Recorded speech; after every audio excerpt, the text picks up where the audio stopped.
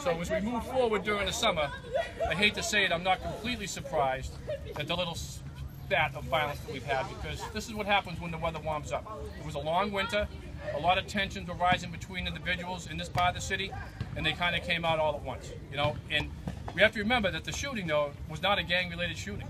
And the domestic, unless you're living in someone's house, is very hard to control. So there's only certain things we can do, but that's not going to curb us from what we're trying to do over here. And if you've noticed, especially the people over here that live here, close to Bridge Street, we've invested a lot of money with our smart policing grant as far as having officers in the neighborhood. The chief believes, the deputies believe, the council, the city manager, that that's the way to do this. We need to have the police back in the community, talking to people and hearing what they have to say, what their complaints are, and what they see. So we tried very hard at that.